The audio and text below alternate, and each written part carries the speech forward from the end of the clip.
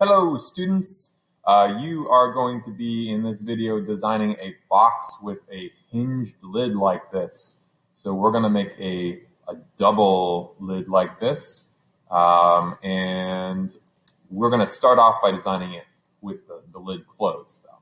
So you're going to get something like this so that those lids can open and you're going to hide all your goodies in there. So let's go ahead and get started. So you are going to be starting with a box template like this. The first thing we want to do is get rid of this lid here that is a little different than what we're looking for. So let's go ahead and delete that.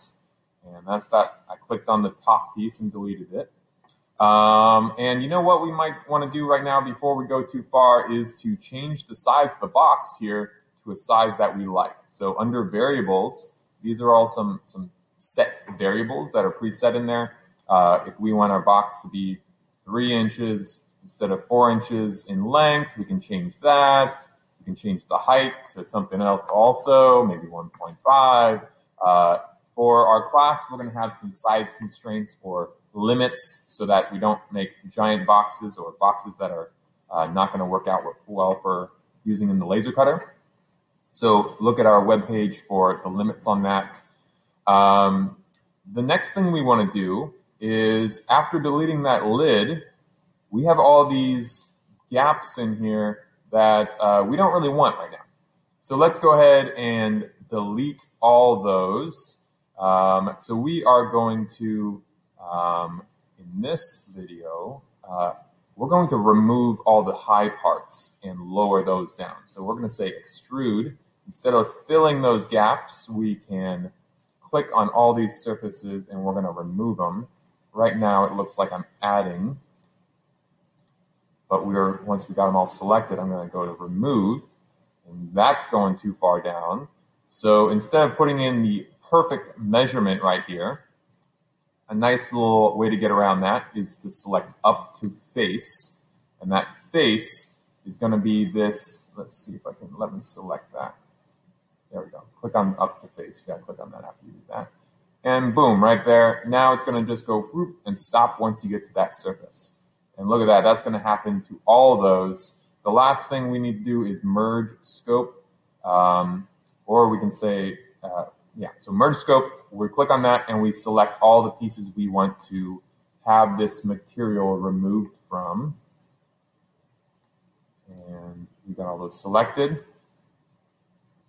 And that seems like it might be doing something weird right now, but there it goes. For some reason that flipped on us. There it is. That's looking pretty good.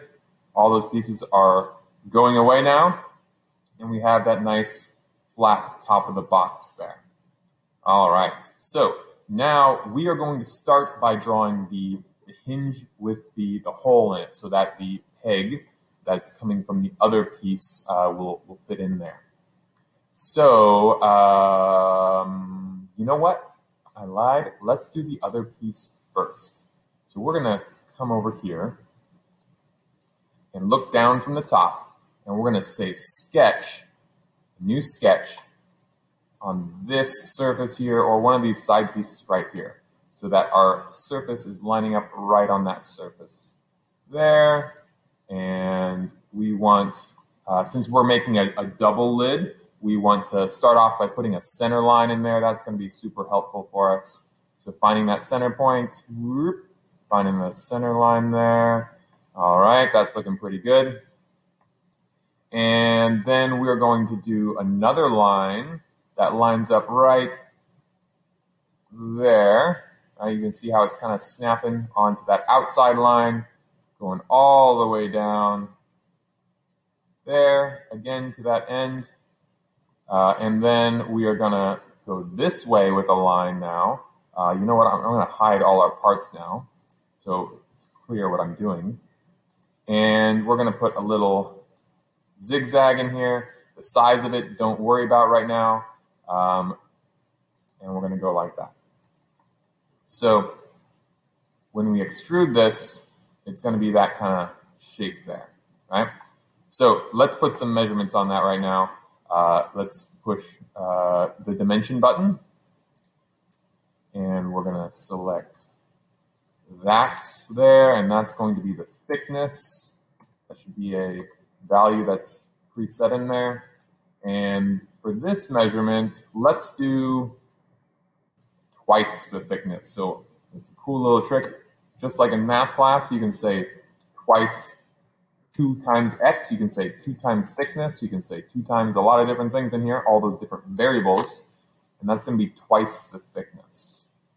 2 multiplied by the thickness. All right, and then I just took all the time to draw that over here. I could go draw the same thing up here, but you know, let's be lazy, and let's draw a line there, and I'm going to turn that into a construction line. So it's not really part of our design. We've done that before, I hope. And I'm going to select that as my near line. I know I'm going fast and doing a lot of things, but hopefully you are pausing this. And notice I'm dragging that around there. I'm grabbing all those pieces at once so it nears it up there. Just drag the box around all that stuff there. And I'm done nearing. I'm going to say OK.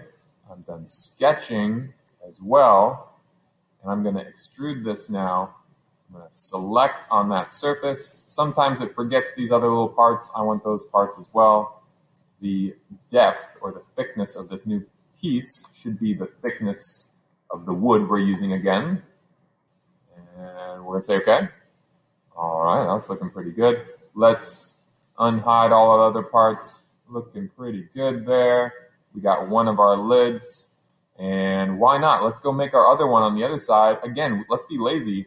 We're going to use this mirror tool. This is a 3D modeling mirror tool. So we're clicking on that. So now it says select entities to be mirrored. That's the piece I want to mirror, the mirror plane. Instead of a line, it needs a flat surface. Since we're working in 3D now, the mirror plane is going to be this side surface like that. Oh, and look at that. And we make sure it's on new piece. Bingo, look at that. This whole video is wrong because I did that wrong, didn't I? No, I didn't. We'll make it work. All right. Okay. Sorry for the, I was just thinking about some issue we might have, but we're not going to have that issue. So selecting sketch, and now we're going to sketch on this side piece here to add some things to this side wall here. And we're going to make our nice view there. All right. And next we want to use this use tool, and we're going to select that. And we want to use that square. I'm going to need that. I'm going to need that square as well, and I'm going to need this surface as well. And I'm going to say, okay, I'm done. Oop. All sorts of problems today. I'm sorry. I'm not done. Don't push done. We're still in sketch number 5. I apologize. Let's hide all the pieces so I don't have to look at those for a moment. All right, so here we go. We are trying to make a circle. Let's use 3-point circle. And we're going to click on 3 points there, so we have a circle that's going to go around that peg there. Right, so that's going to be the hinge part. I'm going to hide that again just so we can kind of see what's going on here. All right. And I want to now make another circle. Actually, this might be better as an arc. Let's do a center point arc. And I'm going to say from here. Oh, you know what? Let's do a 3-point circle. I lied again. I'm sorry, guys.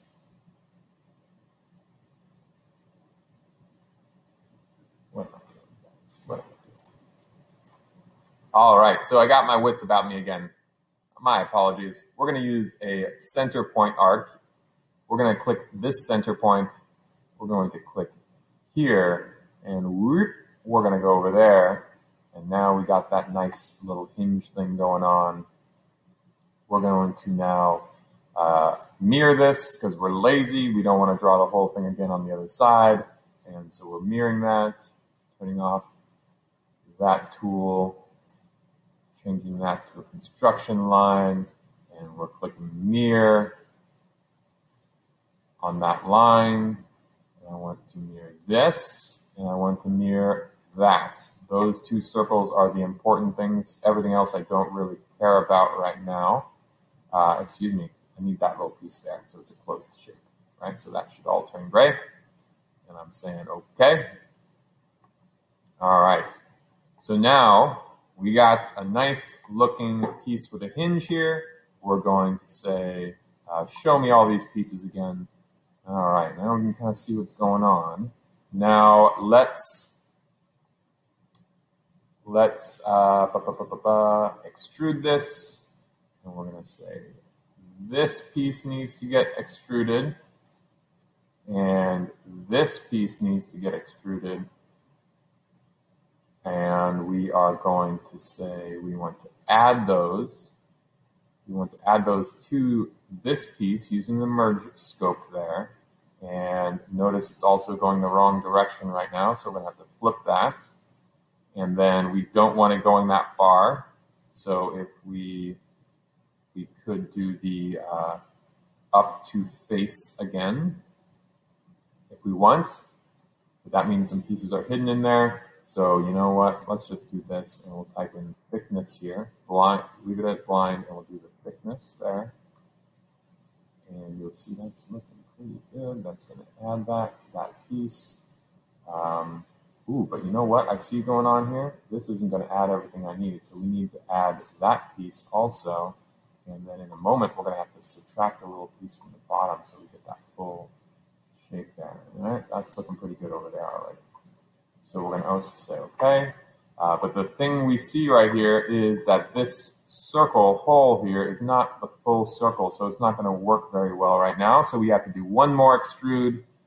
It's an extra little step, but we need to find that little piece and find that little piece. And this time we want to remove some material, and we want to remove it from this front piece, and the depth, a little hidden there, should be the thickness again. I'm doing a lot of things, but hopefully you've been pausing the video as you go here.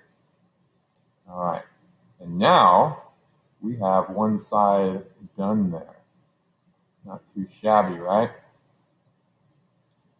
So that is the same thing we want on the other side over here.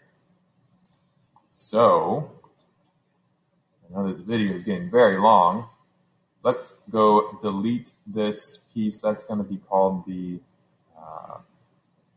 that's the back piece, right?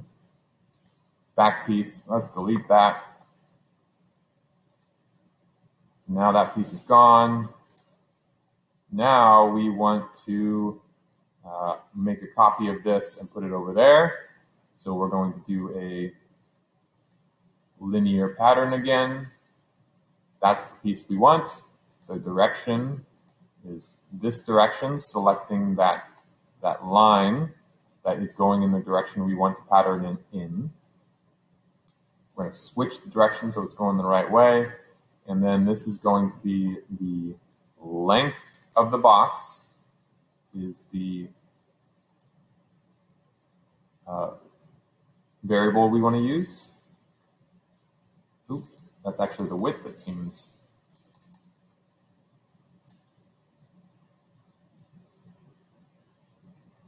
There it is, width is, and then it's over there in the right spot, almost.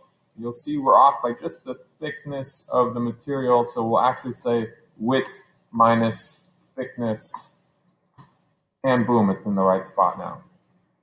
We officially have a box that has all the pieces that we want, and the hinges are going to let us rotate this box and to open it up. So Again, you are welcome to put some decorations on this box. There's going to be another video down below. Maybe you want some little tabs on there. You can do that using the information that's in the next video to be able to have little handles to open it up or all that good stuff. Put some fun things on there.